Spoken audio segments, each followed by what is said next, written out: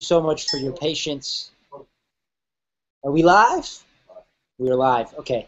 Everybody, thank you so much for your patience, and welcome to this 10th episode of 20-something Live. We are live here in Las Vegas. We had our 20-something panel earlier at EDM Biz, so be sure to tune in for that. Some of the past participants from our show, as well as some newcomers as well.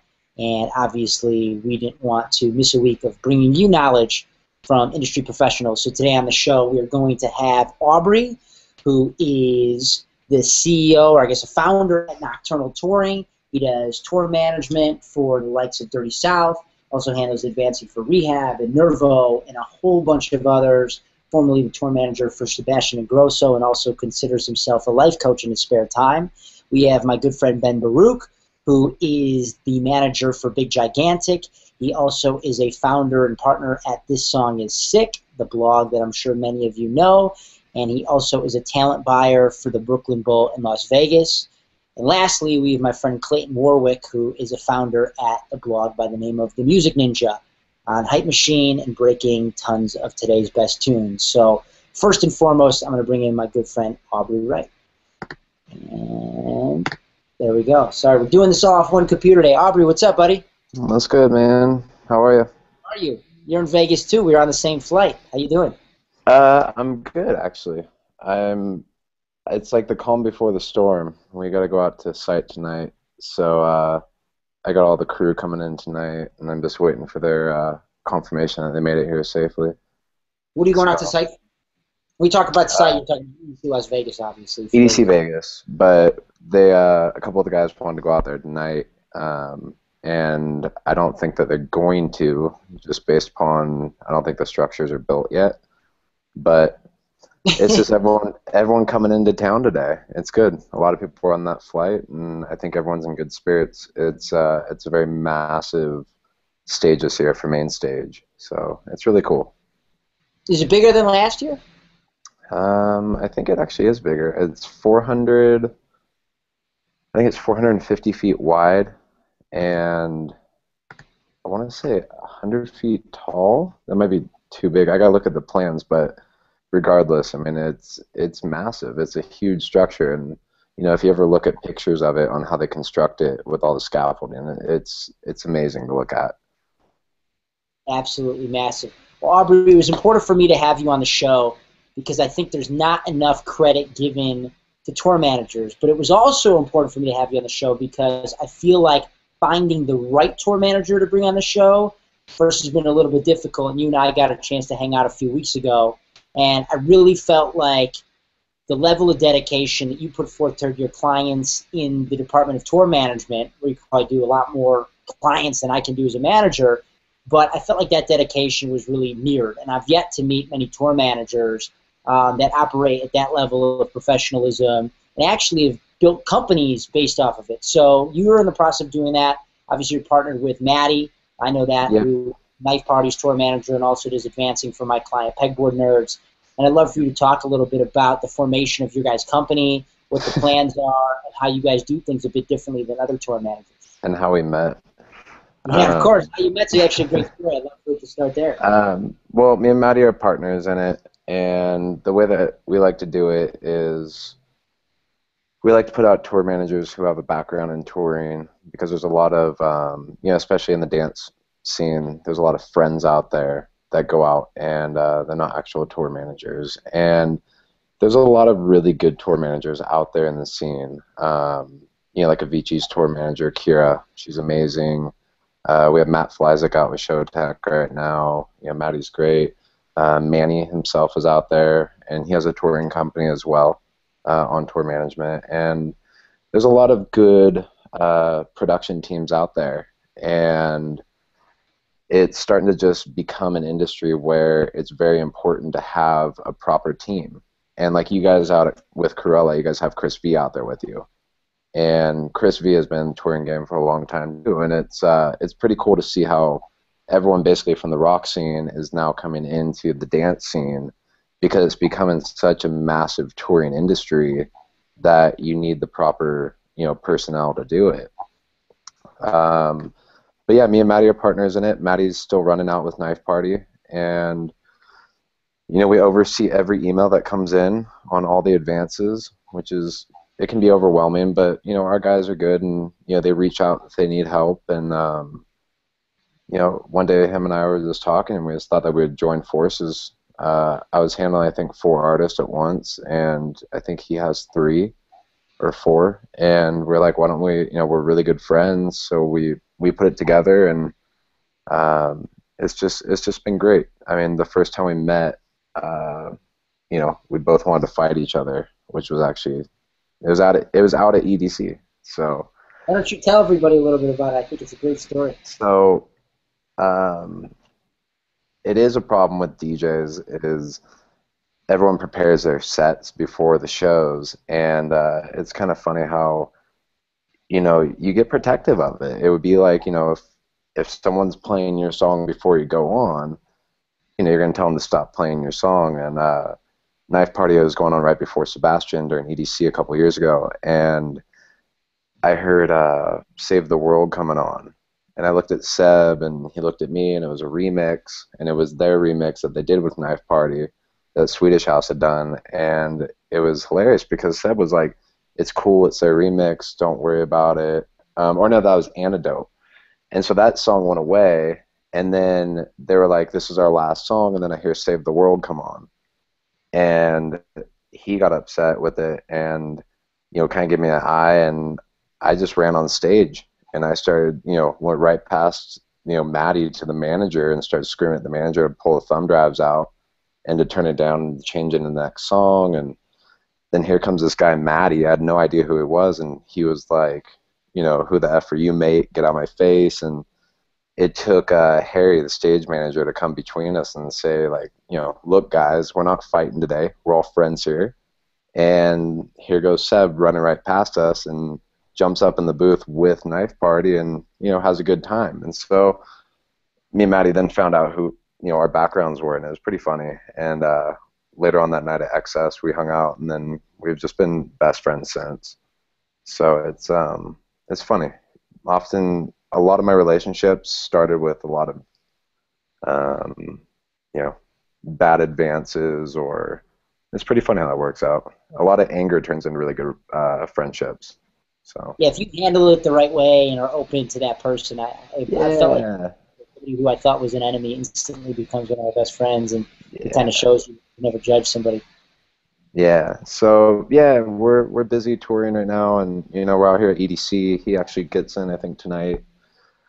And we'll meet up and go over things. And yeah, it's busy this year. I have Martin Garrix, who's really excited to come out here and rehab, and I think we also have Jamie Jones, and obviously Knife Party is doing their thing, and we're gonna be busy, but it's fun. There's a lot of really good people out here, and the industry is definitely platformed as far as touring goes and production, and it's pretty eye-opening when you go to a dance show and look at the production compared to the rock shows nowadays. The production is just so massive, and it's really cool. Like, it's awesome. Definitely. So, why do you think there hasn't been, or do you feel like there has been, a tour management company is doing what you're doing, and how are you guys going to do it differently? There's actually a lot. I think that it's like there was tour support for a while out of the UK, and I think that tour managers tend to have their own companies in general. My friends has, he has one where it's just him and a partner, and they just one side of the company does production, the other side does the tour management. And then Curly, who was our tour director on Swedish House Mafia, he used to work with Amy Winehouse and Slayer, and he's been doing it for years. And he has a company, the same thing, and he has two tour managers out, or 3. He owns and operates MJM, and he oversees Avicii, he oversees Axwell and Grosso, Alesso, and so, I mean, there's companies out there doing it. I just think that, it depends on how much you know about them. And, it's kind of a private industry, I think, is what it is. A lot of I don't think anyone really reaches out. I think you know, from the companies. So it's really word of mouth, you know. And I don't know, Manny, I know his company is out there. He pushes it a lot. He has merch and all that stuff. And I don't know. I think everyone's company is built differently, and based upon clientele and, you know, who's out on their staff, and it's great. I really can't say there's, you know, every company is different that's doing it, and I can't say ours is better than anyone, and I wouldn't, because I respect everyone in their industry. And you know, there's much better tour managers than I am at certain things, and I respect everyone that's trying to do what they want to do, and it's really cool. So, What was it like being on tour with Sebastian and Grosso, you know, during one last tour, and obviously sort of the most iconic tour that's really happened in dance music maybe ever? What was it like to be a part of that, and I don't know, any stories that you have for us?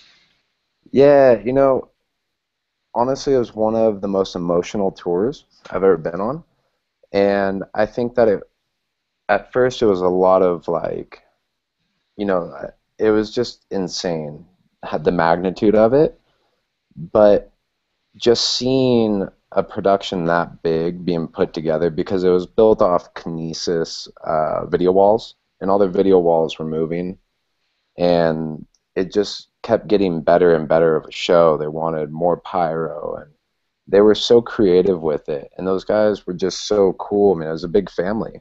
Amy Thompson was out with us for most of the world part of the tour, and you know, I really look up to her for all she does, and it was an experience. You know, I think everyone got tired at one point, and you know, the guys all have families, and they all want to go home to their families, and you know, it was some of the longest hours on tour, and you know, there was always, you know, good times, there was always bad times, but for the most part, I think what really kept everyone together on it was the crew.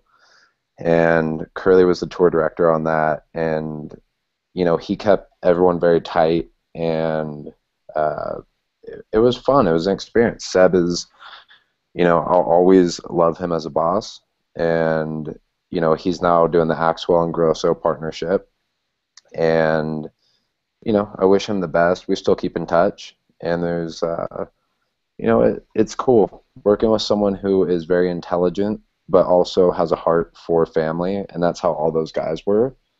And you know, it was fun. More importantly, I think it was a very fun tour, because in the beginning it was a lot of excitement. Then throughout the middle of it, you know, you start getting tired, but towards the end, it was excitement and emotion, because it was something so big coming to an end, and everyone felt it. So that last show in Miami, you know, no one wanted it to stop. So it was emotional. It was fun, but you know, if you've seen the movie, you know, it's that it wasn't all captured in that movie. You know, there was a lot of really fun times that we had, like in India, and it was cool. It was, I'll never forget it. How about that? Yeah, I love it, Aubrey. One last question for you. What's this I Yeah, hear man. about you being a life coach?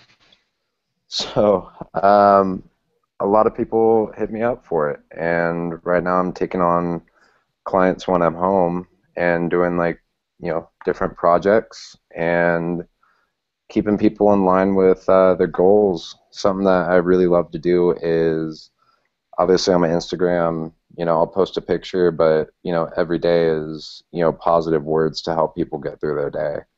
And I know that a big part of getting through any day is just, you know, having a very positive mind. And sometimes it's a reality that, you know, it's life, but I like to help people succeed. And that's something that, you know, I always try and get back to people. And so any way I can do that, I do it. And if it's sitting down, coffee, you know, having a cup of coffee with someone, or it's like, you know, I'm working with someone right now on a 3-week project to get them to where they want to go, then I'll do that too. But everything is because I just love to see people succeed, and you know, I'm always here for people. I've just always been one of those guys. So as busy as I am, I always take time out to help people do what they want to do.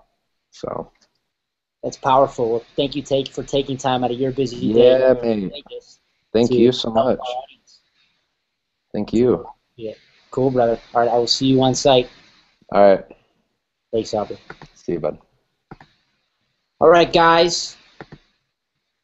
And as I bring him in right now, we have Ben Baruch, who is a talent buyer in Las Vegas here at one of the most profound venues in America, Brooklyn Bowl. He's going to tell us a little bit about that.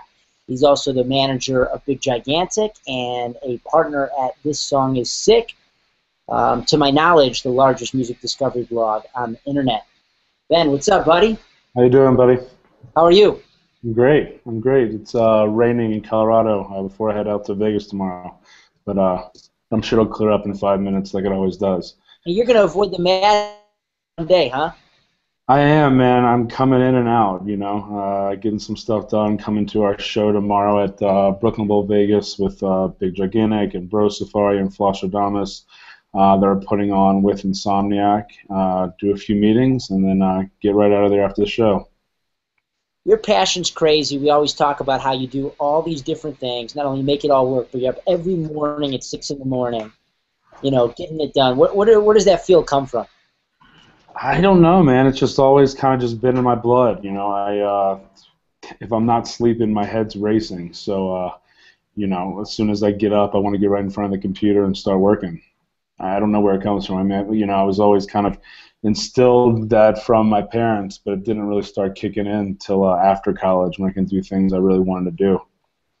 What was that first thing that you did after college to get you to this point? I mean, I moved right to LA. I was a theater and film major, and my passion was always music, so I was playing music with bands, but I felt that if I worked in music, I would lose that passion. So I moved to LA, worked in film, worked every Craigslist job I could find of production assistant and working on sets and working in management companies for film, and then finally went into the agent world and still played music out there. I formed a band in LA and was playing music, but just, again, kind of as a hobby and just keeping that going.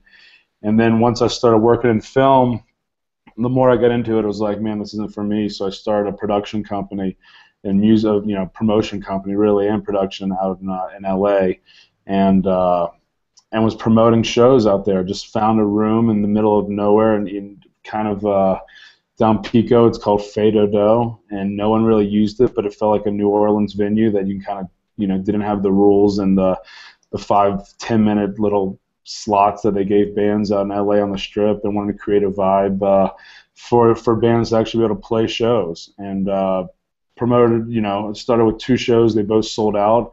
Noticed there wasn't like really a jam scene out in LA, which is kind of where my head was and came from in college in Vermont, and formed that scene in LA. And literally, like, it would just kind of became, and still now, even when Golden Voice puts on shows with jam bands and bands that are now crossing over in the the Disco Biscuits of the world, the Sound Show Sector 9s, we're still on it because we literally just had a guy with a clipboard, getting email addresses at every show, and built like a 30,000 person email list for those diehard fans.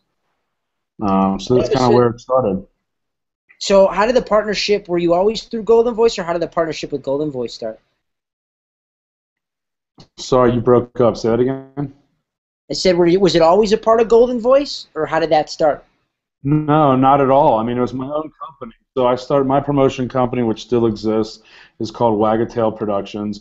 I started with a venue, just kind of doing it, and that one venue turned club asking me to do shows, then the Roxy was there, and then I got bigger, and then Golden Voice kind of would bring me on for shows that were jam bands, or in that world, experimental.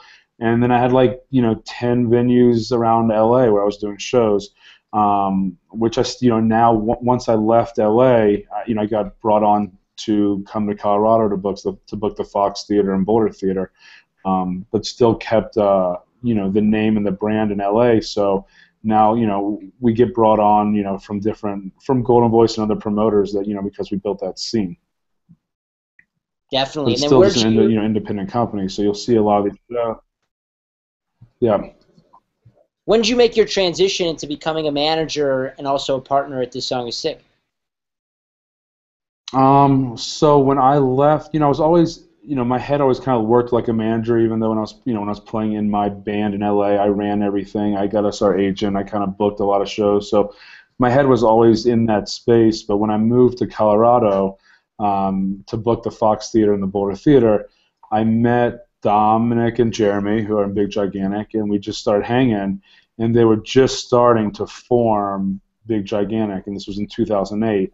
And they'd be around the venues. I had connections with different promoters and different bands because I was booking venues, and they were just starting out. And I saw something there, and they asked for some help, and I was like, I wasn't a manager at that point, but my head always worked like a manager did, and so I said, definitely down to help, and let's see where this goes. And kind of the rest really is history. But that's how the band thing and the management thing got started. What was their first big break?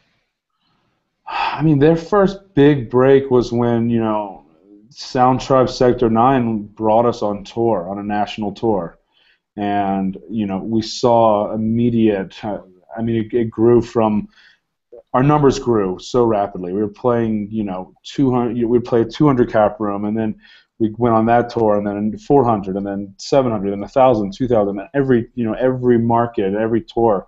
We didn't tour, I know Big Gigantic is definitely in the EDM space, but we toured like a band. A lot of DJs tour like DJs. And they play like venues with, like just DJ rooms. And we didn't do that. We toured like a live band would tour, and really built markets and paid attention to every single market and every coast that you can think of. So, our big break, our first big break was being asked to go on a national tour by them, but by Sound Tribe. But our first two tours, I booked it for them, and we booked it kind of really together, though, as the three of us. I love the DIY mentality, and I also think that it's really interesting because Big Gigantic, you talk about being in live rooms, and I think the dance music is going to start going way more live over the next couple years. I think people are, I don't want to say they're sick of it, but I think that there's a lack of innovation going on with the artists. I think the festivals and the businesses are innovating faster than the artists are. And Big Gigantic is a prime example of somebody that's created their own completely unique lane for themselves, which is really interesting because I don't feel like you're competing against anybody in dance music or any band on the planet for that matter. Yeah, it's really cool to see. It's kind of break into the This Song Is Sick world a little bit, which I'm a partner with Nick, but we're starting to hear a lot of music come out overseas with saxophone. And, to us, we've been doing this. That was like what separated us. We were an electronic act that had live instruments with drums, saxophone, and Dominic being, a producer. But the saxophone is like the new guitar, that we're seeing in a lot of electronic acts. We've been doing it for so long. It's cool to see. And, we always heard early on when we were touring, if it wasn't for you guys, we would never have seen a saxophone from these young fans, or we would never see, a drum set, because a lot of these kids, all they saw were DJs, and it was a hybrid, and it still is, but it's definitely becoming more and more, obviously, Pretty Lights with the live band, and Grammatic, live band, and a lot of people, and it's something that we've been doing for so long, and it's very cool for us to see. To see how it's evolving in the dance space. You guys always raise the bar. I remember watching at Coachella with Wade and seeing the whole marching band come out and join you guys on stage. How much more difficult is it? I obviously know the answer to this, but I'm not sure that our audience is to tour live than it is to just tour a DJ. From a production standpoint specifically. I mean, for I always had the vision with the band. That we, how are we going to separate ourselves? And, we obviously did that with our music, but coming from a theater background and film, and I know you think this way as well, it's, how do you separate yourself visually as well? And it was always, I did drawings with the guys, and we would draw on napkins and production, and, and then give it to our LD to turn into real life, but, we always had a set and a concept, and we tour like with a semi, we tour with massive production, and we always have, and that's definitely been something that separated us, early on to always help us get to that next level is, when we were playing 200 cap rooms or playing 500 cap rooms, we were touring as if we were playing 2,000 cap rooms. You know, we took that risk early on in that investment to really bring out extra production to make it that much more skeptical. You know, to like really bring the music and the visual to something that, you know, made an experience for every show. But as far as like, you know, touring as a live band, you know, because it's only two guys, it's not that much different. You know, it's not that much baggage minus just the drum set, you know, and the saxophone, and obviously, you know, Dom uses keyboards and triggers and that type of thing. But the main thing is just always, you know, raising the bar and setting us apart, you know, early on with a new set every year for kids to look forward to. You talk about saxophone being present in a lot of big dance music tunes right now. Sax is obviously the instrument of the summer. You know, I assume when I go to Ibiza, I'm going to be hearing a lot of sax. So do you guys have a record that's going to be coming out in the next few months that people can look forward to? Do you think can really take this craze by storm? Obviously, you guys are one of the ones that founded the sound. We are. I mean, you know, Dom's definitely working on a lot of stuff right now, and we're working with different producers on collaborations. It's, you know, it's interesting that we're getting a lot of calls right now, you know, from people that want Dominic to be on the tracks because it's kind of, you know, the hot thing. It's fun, yes, and there's definitely gonna be something that we come out with, and Dom's working with some people right now to, you know, that'll definitely, and it'll be different because a lot of these people have this sax riff, and, you know, Dominic definitely stands out. You know, he has a master's in music, you know, and it's not just a riff here and there. I mean, for anyone that's seen him, they could definitely tell the difference between Dominic playing the sax and some other people, but it's awesome for a lot of these people to kind of see and have him help them and that whole thing. You're incredibly humble. I know how exciting it must be with all those people reaching out, and I assume that it's not just from the saxophone craze that's going on right now. I'm sure there's even more people reaching out this week because you guys had an incredible Bonnaroo experience. I've only been able to live vicariously through your Facebook statuses. Talk to us a little bit about the jam session with Skrillex, how it came together, and what it was like. It was a very proud moment for you. It's incredible. Yeah, it was something, you know, for me beyond just being a part of it. You know, I've never missed a Bonnaroo. I've been 13 years to every Bonnaroo, and I've been friends with the guys that have put it on from year one. And I started 3 years as a camper, and then moved into an RV, and then finally, you know, was in the industry and had a tour bus, and now I have a tour bus every year that's friends of mine. So beyond just Big Gigantic, you know, Bonnaroo over other festivals mean a lot to me, and kind of where, you know, I'm where I'm at today a lot of because I'm seeing these super jams, which is to me one of the most important things for kids to see. It's a once in a lifetime jam that will happen once and will never happen again.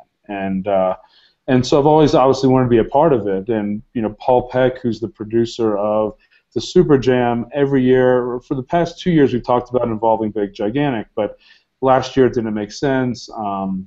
We were in the middle of recording an album and writing an album, and it's a lot of time because you're literally putting together a band that's never played together, that needs to write and get together and rehearse, and it's a lot of time. So last year we just weren't able to do it, and this year, as soon as I saw the lineup come out, I called Paul and I said, you know, the Skrillex one would be perfect for us. You know, make something kind of special and do a live band around Sonny, if this is something he's into. And Sonny's agent, Lee, and I go way back. We went to college together, so we're super close. And so our teams have been friends for a while, but we thought this would be something really cool to put together. Lee immediately called Paul as well with the idea and getting a live band together. And next thing you know, like Sonny's team were super into it, and we were into it. And we got asked to, you know, for Dom to be the musical director. So basically, you know, take Sonny's ideas and vision, and then for Dom to help with that, and then bring that to all the musicians that we were going to add to it. So he could, you know, basically just come to rehearsal and talk to Lauryn Hill, and this is what it's going to do, and talk to Mystical, and, you know, and literally like write this thing out. So Dom got on the bus with Sonny, and they kind of spent a week and a half together. You know, phone calls prior to that, but just got on the bus and started just writing out like who should come out when and how should we rephrase these, and taking like a song like Fire in the Mountain by Grateful Dead, where we had Mickey Hart on drums and turn it into an electronic song, and taking a Fugees track and mixing it up, and it was amazing. Like, it's something, like I said, beyond just having my band involved. It was, Super Jams and Bonnaroo meant a lot to me. And being in these rehearsals and seeing these musicians like who've never got together, and it's the first time that they took different genres to make it into a super jam. I mean, it's one thing to get a lot of mixture of rock musicians that never play together and they're going to form rock, or bluegrass musicians that never play together but they're going to play bluegrass. The fans had no idea what to expect. It's like you see Skrillex on there and you know what Skrillex does. You see Big Gigantic, you know what he does. But what is Robbie Krieger of the Doors? Like, how is he going to fit in? And how is Lauryn Hill going to fit in? And how is Janelle Monáe going to fit in? So for that to be the first time in really probably history that a collaboration with a backing of EDM music to form was just insane. And it'll be something that, we obviously never forget. And it was amazing. And the fans, I hope loved it. I think loved it. And it was something that they'll never see again, really. Whose idea was it to have rappers like Lauryn Hill and Mystical a part of that? A lot of it was Sonny's and Sonny's team. Once we kind of formed the core band, which was Big Gigantic and Sonny and Thundercat, pretty much that was the core band. Then we went through a catalog of special guests that we thought would make sense, and then we would just throw out ideas and see what made sense. And we had Damian Marley, so let's do Bob Marley tracks with him. We were going to have Fuji, so it's Lauryn Hill's Are You the Festival? How can we make that into a Fuji track? So we really, Sonny went through the list of people. We talked ideas with Paul of, who's a mastermind behind all the super jams, and it was really just a collaboration of who would make sense and really form something special. Will we ever see an album from all those people together? I would love to. I would love it. Yeah, I don't know. I hope something comes out. Yeah, I hope it's not just a moment in time, because I think that it could really be memorialized. Is it recorded live? Could you guys ever make a live album? It was recorded. None of us have seen it yet. It was recorded. We can't wait. I can't wait to see it. It wasn't. It was one of the things that was not streamed, unfortunately, but it was recorded. So I'm hoping at some point it can get released for just everyone to see what happened. Was there any reason it wasn't streamed? I don't know the reason why. I don't know the reason why. Cool. I'm sure it'd be tough to clear those tracks. Yeah, exactly. It's funny. It's an ongoing joke of which of these tracks are going to be able to get cleared, because what you will be able to see is we had the amazing Danny Clinch. I don't know if you're familiar with, but he's one of the best well-known rock photographers and videographers in the history of music, and he was with the guys and everything through every step of the way. So they're going to definitely make a documentary of what happened. Oh, that's going to be amazing. Yeah. Very cool. Cool. So in closing, talk to us a little bit about This Song Is Sick, how you got involved, and what the future has in store for the club. So I moved to Boulder in 2008. I got transplanted from LA to start booking the Fox and Boulder Theater.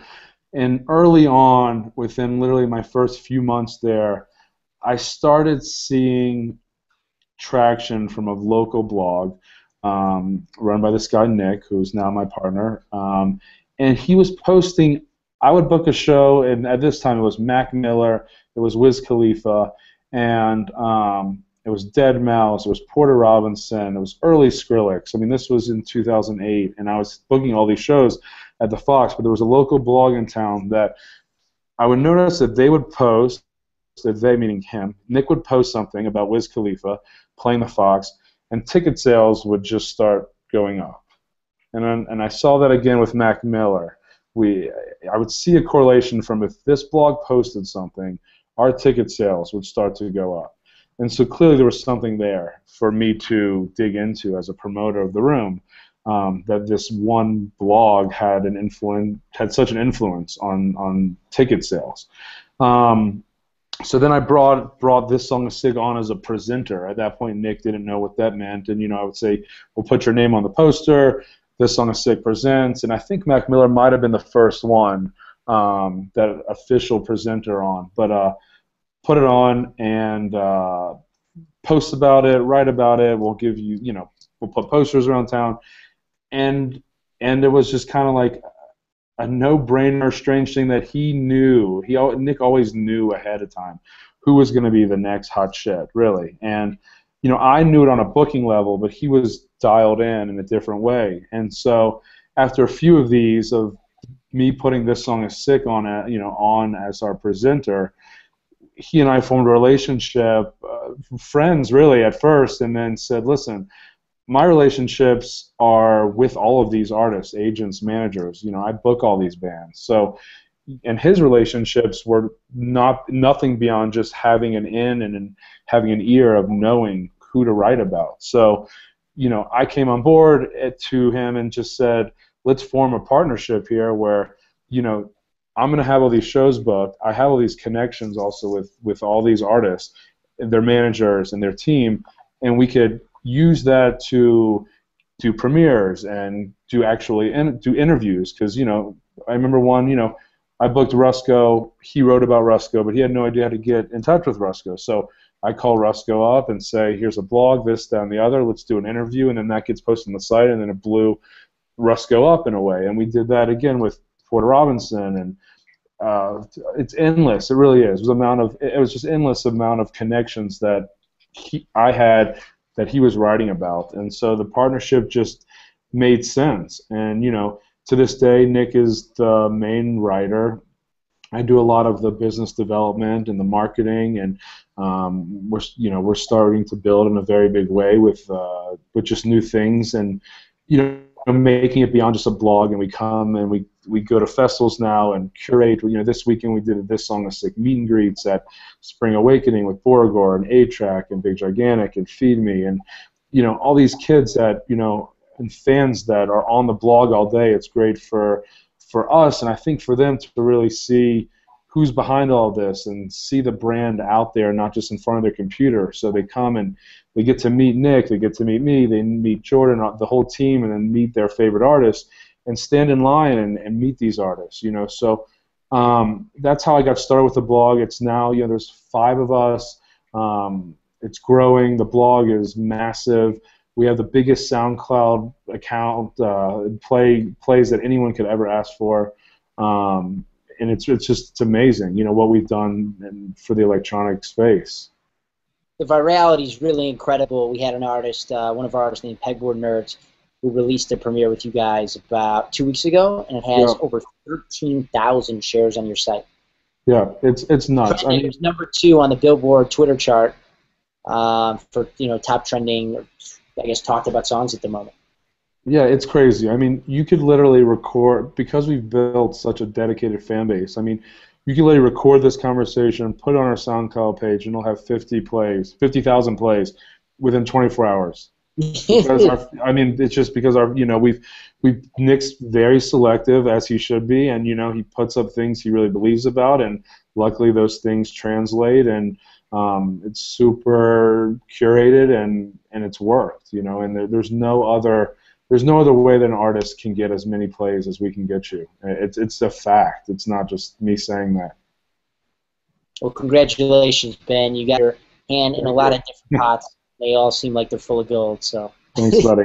All right, I will see you tomorrow, my dude. Yep. All right, guys, and now we're just going to go a little bit across the way in Colorado to Clayton Warwick from the Music Ninja. What's up, Clayton? Hey, what's up, buddy? How are you? I'm doing well, brother. Good to hear. Good to hear. Yes, sir. Got the Pretty Lights poster in the background. Was that one of Ben's shows? Yeah, that was from when he did back-to-back shows, one in Denver, one at Red Rocks. So got to represent my Colorado boys. Yeah, you guys out there, it's like a whole nother little country. I come out there so many times a year, and I feel like the music scene especially is very unique. What works out there is very different than what might work in other areas of the country. Dude, it's the music industry in Colorado is just insane. We have obviously the #1 club in the nation, Beta Nightclub. We have the #1 outdoor venue in the nation, Red Rocks. If you haven't planned a show to Red Rocks yet, then you haven't really experienced live music the way it should be. Yeah, Red Rocks is incredible. It was just so gratifying to see. About 6 weeks ago now, I think, Corella, they sold out, and it was just it was a really gratifying moment to be there for that. Go ahead. To talk to us about the Music Ninja, one of my favorite brand names out of all blogs. I think it's phenomenal. And furthermore, you guys also have this incredible logo. What's going on with the blog? How did you guys get the voice that you have, and what's in store for the future? You know, I mean, the Music Ninja started back in 2009. It really was founded from a developer. His name's my business partner. His name's Blasi Azelli. He just founded it because he was a developer that loved music. He was also really, really sharp with SEO. Really knew how to work that angle. So we've kind of acquired a lot of our growth through SEO. So I kind of came on just as a writer partner when it was really small. And through just hard work and dedication and always bugging Blas, I'm like, yo, I want to do more, I want to do more, I want to do more. How can I do more with this site? Almost to the point of annoying him. He actually put me in charge of artist relations management. So I started that back in, I would say, late 2010, early 2011. And what I did was try to apply common business practices to the music industry. What I saw, like when I was going into this, everybody was like, "Oh, the music industry is cutthroat. You know, you're never. It's so hard. You're just gonna get torn up." And I was like, "Well, I'm gonna come in and I'm gonna apply what I know about business and business relationships into this industry." So when I went into it, I just treated it like any other business relationship. My background is in advertising and marketing. And I always had to deal with clients when I worked in agencies. So I was like, I'm just going to treat publicists, managers, artists themselves like clients. And I'm going to talk to them like people and treat them well and be polite and courteous.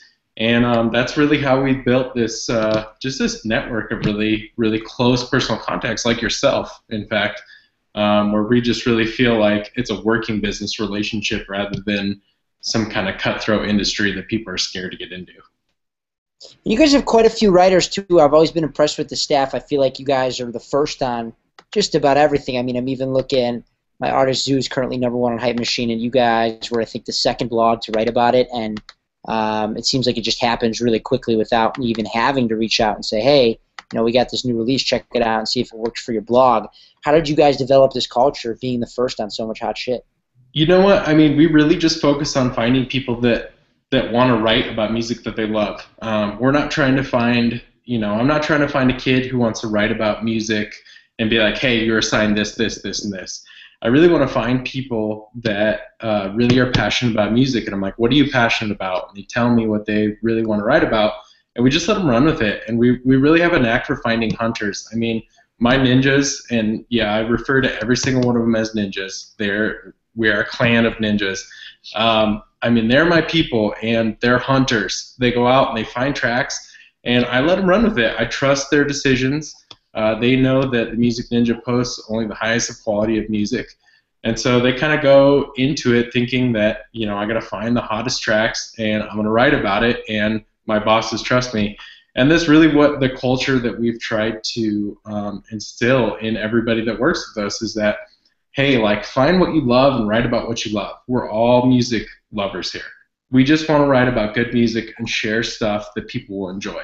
And that's really the mindset that we've taken into it, and we've cultured a group of people from around the world. I mean, I have a writer in Melbourne that does our Chill Dojo every Monday. So, you know, when you wake up Monday, maybe a little bit hungover from Sunday Fun Day, you have Chill Dojo waiting for you. That's just at least 20 tracks of like really chill electronica to just kind of take you through Monday.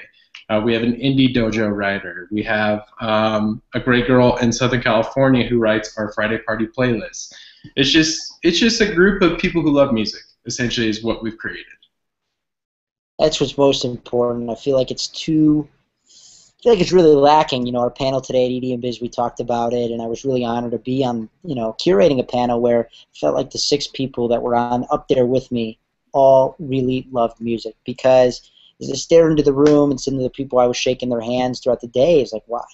You know, why are you really here? Do you really, really, really love music? And, you know, I don't know that they do. So it's cool to always see brands of young people coming together, ninjas or otherwise, that are really getting behind great music. So what advice do you have? I get asked this question a lot. people saying they want to start writing for a blog, but let's take it one step further. For people starting a blog, what's your advice to them? I mean, there's a couple different levels. I mean, from a writer's perspective, it's find an angle and work with it. I mean, don't try and don't try and please everybody. I mean, we definitely stick to only music.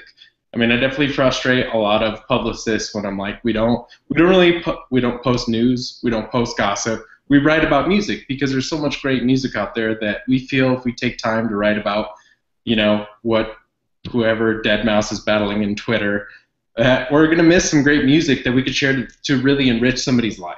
And I don't want to miss that opportunity. I want to make someone's life better. I don't want them to click on a link because it was clickbait. I hate to be blunt about that. No offense if you're running a site that is like that.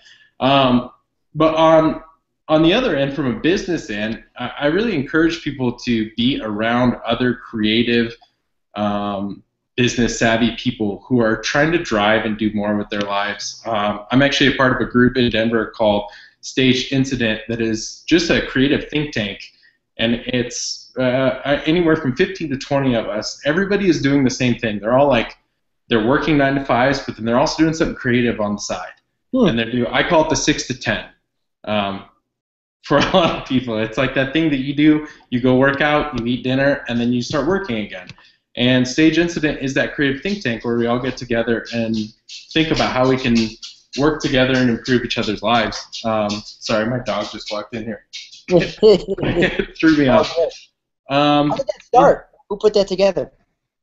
It was when I first started coming into the artist relations management in Music Ninja. I ran into a good friend of mine named Chris Dominic, who I just ran into him at Beta nightclub one night, and I was like, I'm always trying to hustle, and it seems like I'm one of the only people in my age that just wants to hustle and do something different, make something for them, that's actually theirs, their own. And he was like, I'm the same way, man. So we just started talking, and it just kind of steamrolled, man. We started meeting once a week, and we're like, let's just set aside this time to meet, and we'll see what comes out of it. And whether we just sat around and drank beers and did nothing, or whether we kind of had some sort of a brainstorm and came up with a really good idea, we just always made sure that we had that. And so that just kind of steamrolled into meeting other people who were like-minded. And I mean, now it's this group where the last group we had, I think it was we had at least probably 12 to 15 people, and they all had something. Like, one guy films action sports photography. One girl manages a couple of artists in Denver, and it's just a bunch of people that just all want to get together and think about how we can work together to make something creative and really cool. I know that sounds super generic. Do you guys focus on one at a time, like one biz at a time, or is it just kind of like a mingling session? No, it's at first it started off like a mingling session. As you know, it's hard to just kind of start something up and get people super focused on an idea.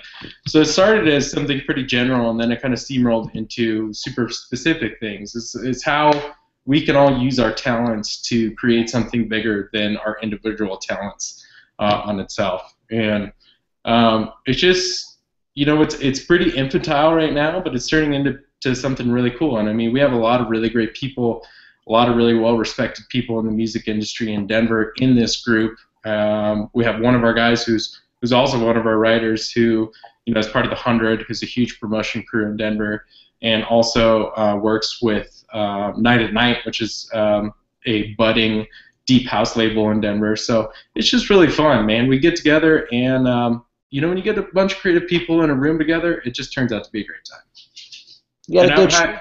For anybody who is trying to, what's that? You got a good street team company in Denver? Yeah, I'm sure that somebody in there in our group of Stage Incident has a good street team. I can't say personally. Yeah. Cool. Okay, the million dollar blog question. You ready? Yeah. I bet you can guess it. I bet you don't even need me to say it. Nah, go ahead, say it. How do you guys make money? Or how are you going to make money?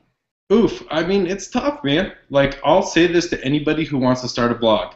Don't roll into, going into GoDaddy and buying URL and thinking that you're going to get mad traffic, and it's tough. I mean, I'll be honest. There's been times where I've dipped into personal money to make sure that the site stays live.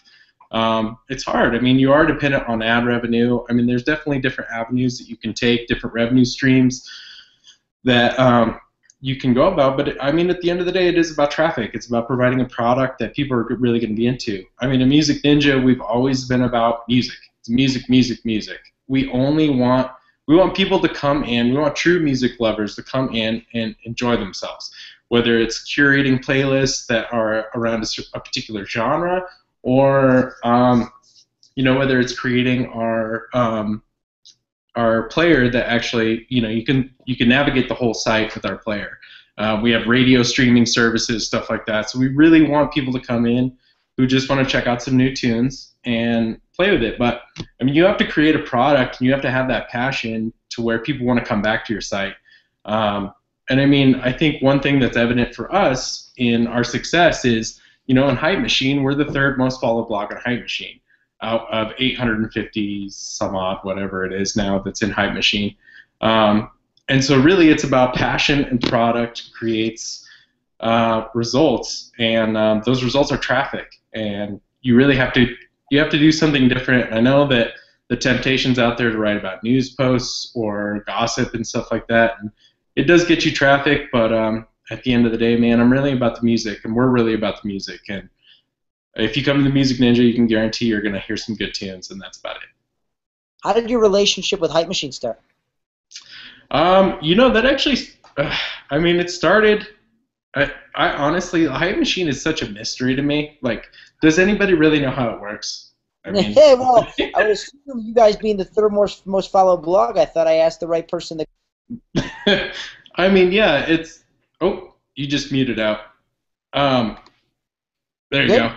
Yep, we're good now. I will say that, I mean, I think our success in Hype Machine has been, I mean, obviously, we're posting, we get a lot of great premieres, which is always great. I mean, Hype Machine did switch their format to where it doesn't always show who premiered it first. But, in the past, that always helped us out. We were always getting good premieres. And, I mean, we post really high-quality music. We're super picky about what we post. It's just always been a big thing for us to make sure that we're posting the highest quality music. We want people to come to us and expect only the best of the best. Even for me, I'm more of a folk and indie guy. Like, I mean, I love myself some beats, but at the same time, like, I love a dude with an acoustic guitar, and I want some kid who loves beats to just be scrolling and be like, oh damn, I love this folk song. This is sick. And like, at the end of the day, that's if we can do that, then we've won. And I think that shows in our Hype Machine ranking, is that people know that it's all quality coming through here. All quality. Have you heard this artist Jack Garrett and his song Worry? Definitely. Yeah, I love that record. I think it's kind of that vibe you're talking about. I figured you like that. Yep. And cool.